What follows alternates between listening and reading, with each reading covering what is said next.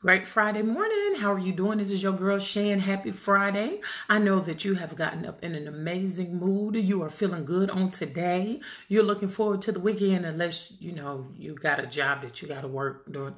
Anyway, whatever. I just hope that you're happy on today and that you're in a positive, appreciative mindset.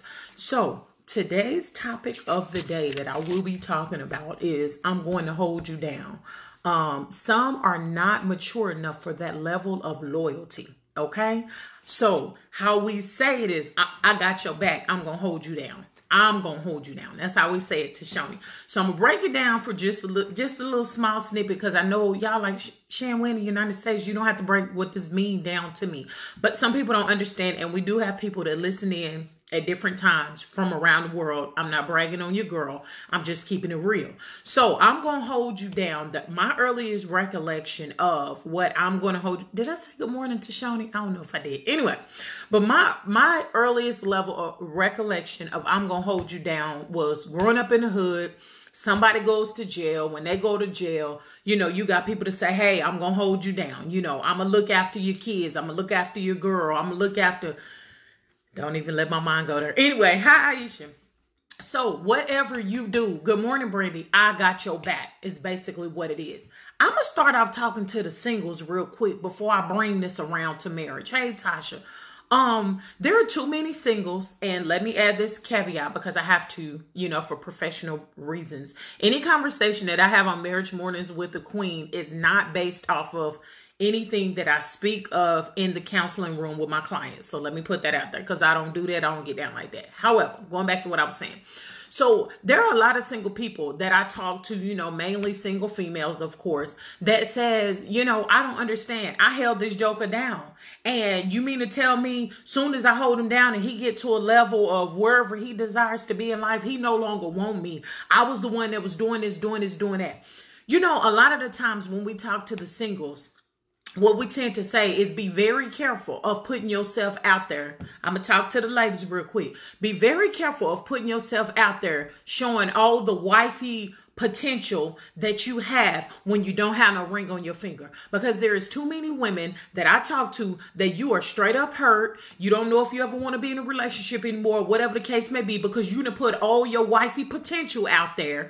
And you right there to Shoni what you said. You done put all your wifey potential out there, but then you get mad when, oh boy, wife somebody else. Can I be real on this morning? That's why I say, and I'm not trying to bash men or anything like that, but that's why I say you have people that are not ready for that level of loyalty when you say, I got your back. You know what I'm saying? Hey, Papa Jean. So bringing it back around, you got to be careful, singles. You really got to be careful. There are so many people that God have created to have big hearts, and they want to show that, hey, I am that one. I'm the one. I'm going to be there for you, this and this and this. I've even... Lord help me, Jesus, because I don't understand this. I've been out the game for some time, so I don't know. Maybe you got to school me to this new age stuff. But I've even spoken to ladies, single ladies, who said, so I was kicking it with this guy for about like 8-9 years. I was holding him down, and he ended up marrying somebody else. And he still called me from time to time, or, on the phone, he talked to me about his wife and all this other stuff. Baby girl, you setting yourself up for failure. I'm going to need you not to do that because you're still finding that there is potential hope because you held this joker down. You didn't invested so much time that this joker's going to come back around to you. Boo boo. If nobody has ever told you, I'm going to be that one to tell you right now, you messing yourself over. And you may very well be because you're still trying to attach yourself to this individual that you've devoted so much time to and you've held them down. You very well may be blocking your own blessing of that man that God has for you. I don't know who that's for on this morning, but I'm just going to keep it real. Right, what you said to Shoni, girl, you an amen corn, honey. So that is so true. So you have to understand that there are people, whether it be male or female, that are not ready for the level of commitment. Now, of course, I always, when I think about a topic that God gives me or whatever the case may be, I think about the scriptures that just pop up to the top of my head that goes along with it. No, I do not know every scripture of the Bible, but I was taught growing up in a church that you need to carry some scriptures with you because you never know when you got to pull them things out to motivate yourself to make it through. And so People say do unto others as you will have them do unto you. That's scripture. Whatever you sow, you shall reap. You see what I'm saying? And the thing is, a lot of people are sowing so much into individuals who's not ready for that level of loyalty. And then you get mad. And then you say, hey, Miss Delia, well, marriage don't work. If I'm doing all this for this individual, I'm giving him the milk for free. Somebody, this is Keep It Real Friday, then marriage don't work. How would he do when I'm married? Baby, okay, let me break it down because this is 3 things. This is what I need us singles to know, and I'm going to bring it around to marriage because I've heard some married things as well. Okay, this is what I need the singles to know. I need you to know this. This is what you need to look for before you start devoting your level of loyalty to someone. Okay, if that individual is selfish, number 1. If they selfish and you are so loyal to them, you letting them know I'm holding you down, I got your back, baby, that's where you're messing up. Hey, girl, go Francesca from Alaska. Yes, God. Okay, sorry, y'all. Francesca usually. Anyway, so if that individual is selfish, then, baby, you might as well not want to throw your full investment into that, okay?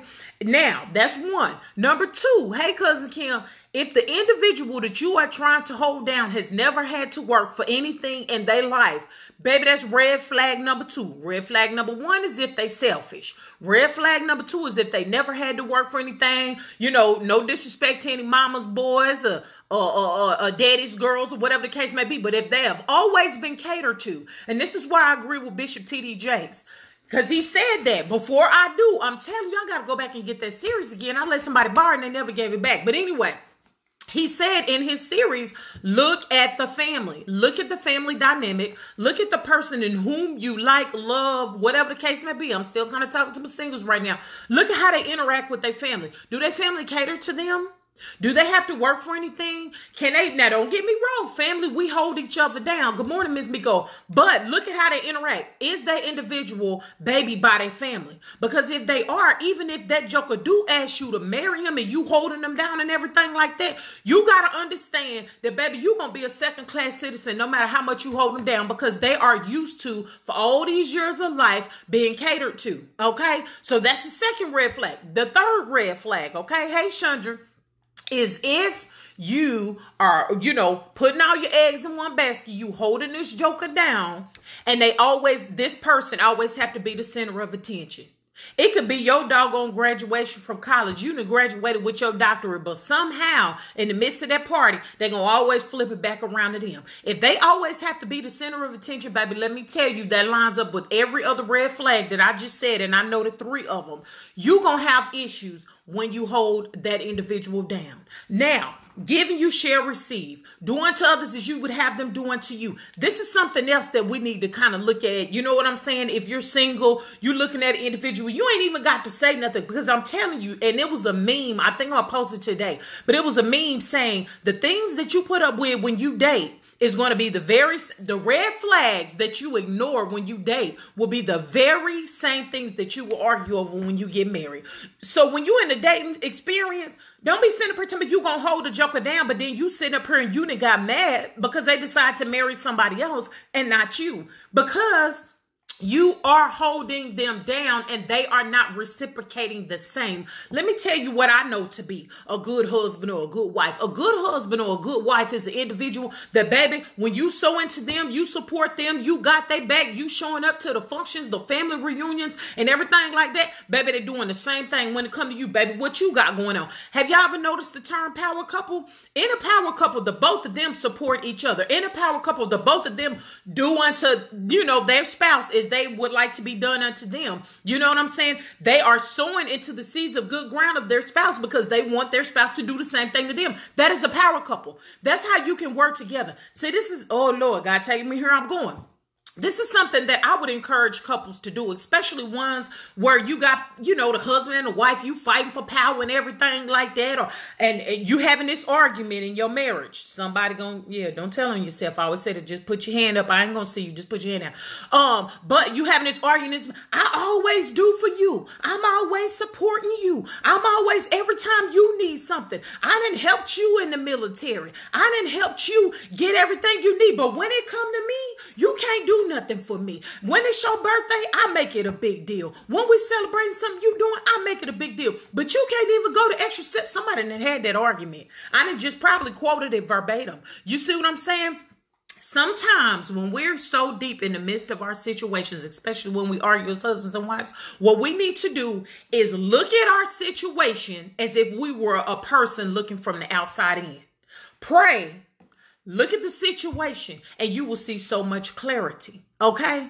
Now, if for those who I was talking about yesterday, you in that stuck place in your marriage or you in that stuck place in your life, but let's, I talk to the singles. Let me go ahead and talk to the married. Hey, Cheryl, you in that stuck place in your marriage and things like that. And I don't understand. I give, but I never get nothing in return. Baby, let me ask you something. Remember, I just said something about a meme. What red flags did you ignore in order to say I do? And now you arguing over them joints. What red flags did you ignore? Because you seen it in the beginning. Because sometimes, especially as women, we so emotional and so wrapped up in love and, oh, he loved me, she loved me. We could deal with that later. Baby, that's going to be your headache later. So singles, address that stuff right there in the beginning. You know what I'm saying? You ain't got to hold nobody to no high level. But no, if you sewing it to this person and you supporting this person like none other than you holding them down and they ain't doing the same thing to you, baby, you going to have those same issues in your marriage. I'm just saying. So one of the things why it was so, easy with me and my husband is because in a sense, we kind of have the same heart. We have a heart for people. We like to help people. We like to see the best in people. And when it comes to us, I support him. He fully support me. A lot of y'all have those issues in your marriage right now. And a lot of y'all, oh Lord, God gave me some. A lot of y'all be arguing with your spouse because your spouse can go out and support everybody else, but they can't never support you. You done had that same argument. Well, when your homeboy call you to do something, then you jumping up and you over there doing it. But when it come to me, but this is what I need us to think about. And I ain't talking about nobody's husband or wife on today because this is equal opportunity. But this is what I need us to think about. Is it that sometimes in marriage, we have this fake, I don't know what to even call it, that once I put that ring on your finger and I done said I do and we've been living together for so long, I already got you. So I'm not worried about that. But one of the 3 red flags that I said, if that joker is selfish, they have a selfish personality. It's all about self. Anytime you talk to anybody that has known them for some time and they, hey, describe my husband. Oh, that joker selfish. That joker has always been selfish. It's somebody that's going to speak the truth.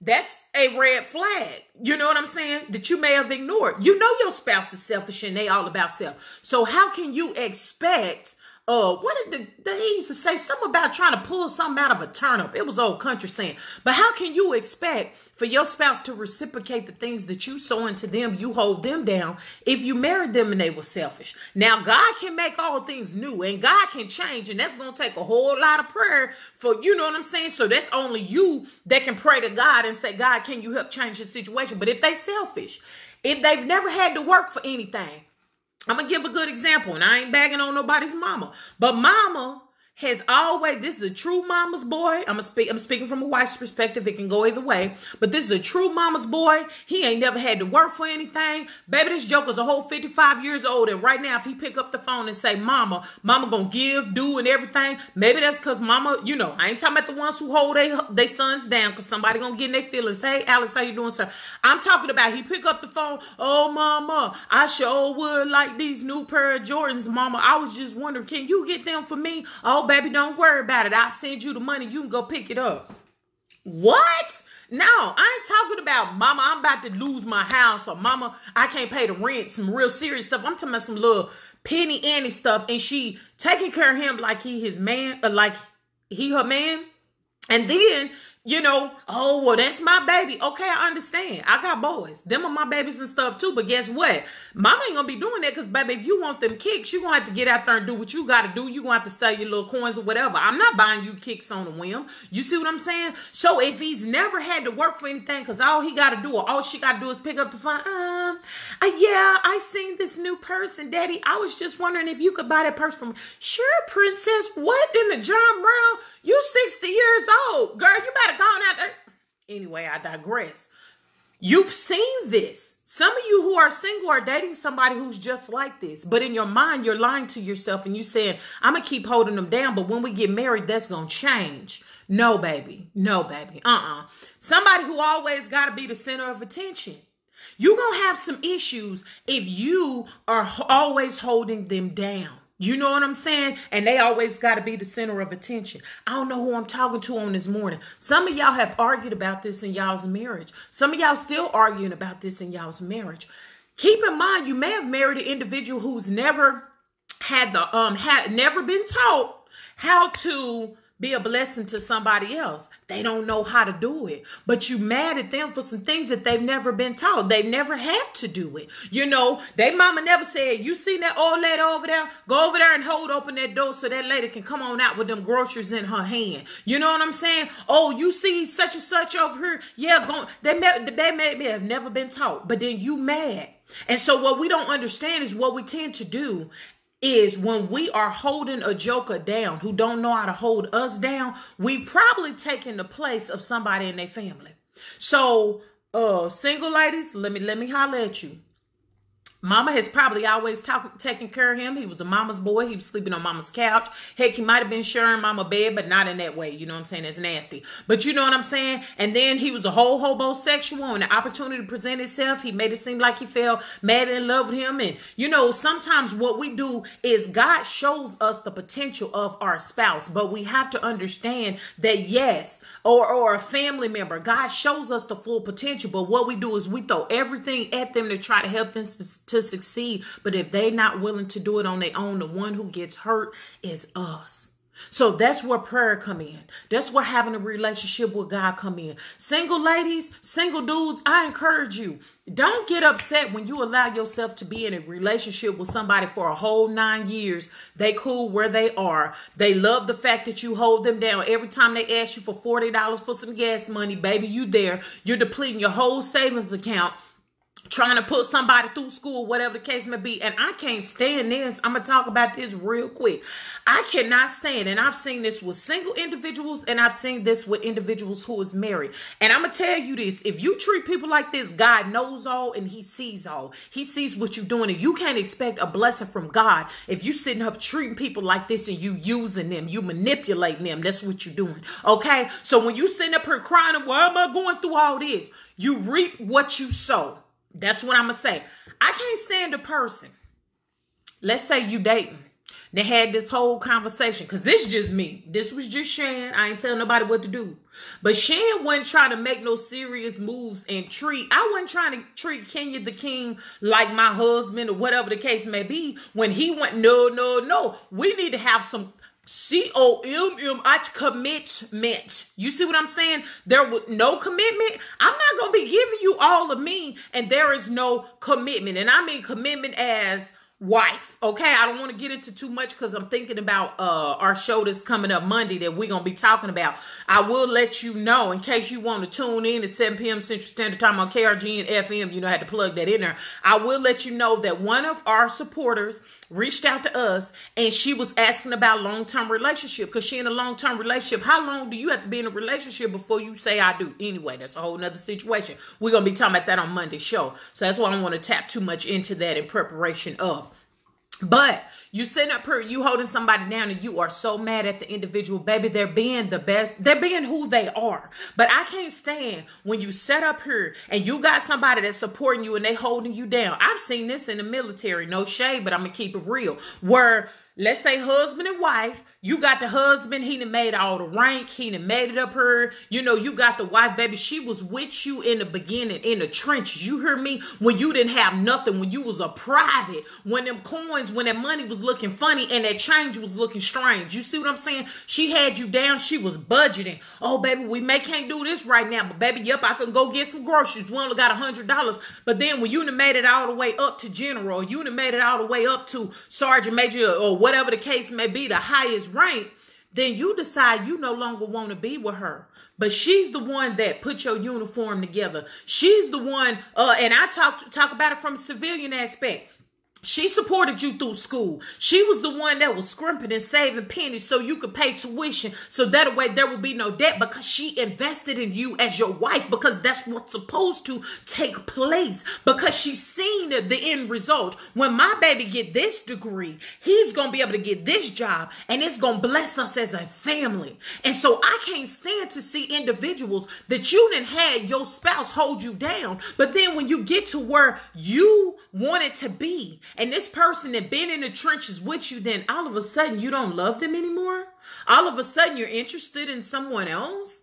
All of a sudden that person's not good enough for you anymore. I've seen wives do this. You done went ahead and got your whole degree, but your husband ain't good enough. But he was there for you, and he was making sure that them doggone kids was bathed and they was clean and all that stuff so you could study.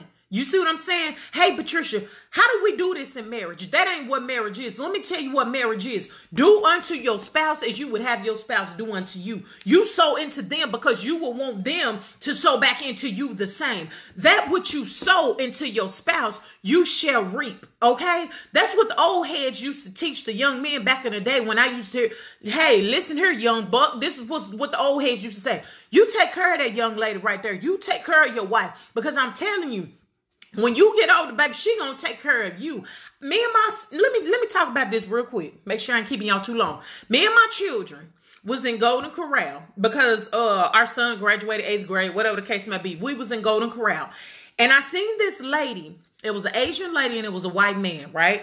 And he was on the walker, and I'm thinking, I don't know, he was shaking really, really bad. So really bad. So I don't want to speak, what I think that he might have had, but he had some type of health condition.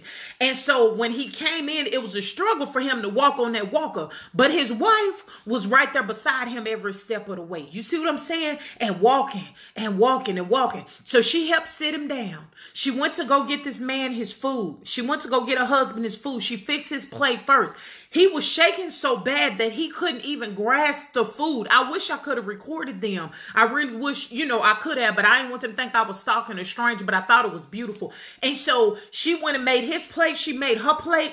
And then when he was sitting there, she took and put the little napkin up around him, and she fed her husband his food. See, let me tell you where I see people mess up in marriage. You don't realize and appreciate the person that's holding you down. You see what I'm saying? You think that you better than once you done arrived and you done made it, and so you switched them out, the ones who was in the trenches, your husband and your wife, for a newer model. But you don't understand, baby, when somebody done put in the work to support you, they gonna ride with you to the end. And see, what you do is you switch your husband or your wife out for a newer model, because now you think, or upgrade, as they say, because now you think that you can find better. And yeah, I'm a lawyer now. I done passed the bar, even though my ex-wife helped me study and do all the things and purchase the book and help me through law school. But now this other lawyer, she's better than but baby, you end up marrying this buckethead chick or whatever the case may be. And she don't have that same grit and that loyalty to you as your ex-wife did.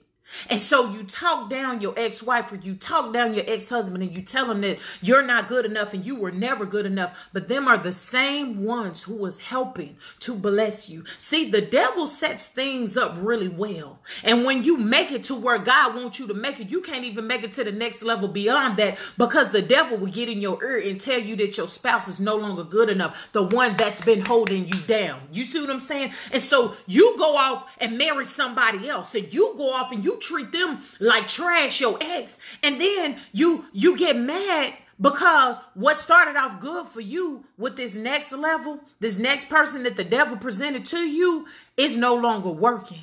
And guess what? The one that was holding you down, your ex-husband or your ex-wife, then God begins to bless them. And they begin to be more happy than what they were when they were with you. Shan, what are you saying on the day? What I'm saying is, look here. If you that selfish husband, you that self-centered husband, you the one that always got to be the center of attention, you can never reciprocate and sow back into your spouse the way that they've supported, sold into you, had your back, made you look like the man, made you look like the woman, put you up on a pedestal that God has created for you to be on as a husband or a wife. and you don't realize what you got, then don't get mad when you lose it. You see what I'm saying? Because like I said, God knows all and he sees all. So what I would encourage you to do, if you're this selfish individual, you this mama boy, this daddy girl, you always like to be the center of attention or whatever, what I encourage you to do is start sowing into your husband and your wife the way that they sow into you. You see what I'm saying? Recognize and realize what you have. Appreciate what you have. Because that's the only way you can be a quote-unquote power couple, if you both are supporting and holding each other down and sewing into each other. You see what I'm saying? Singles, word to the wise.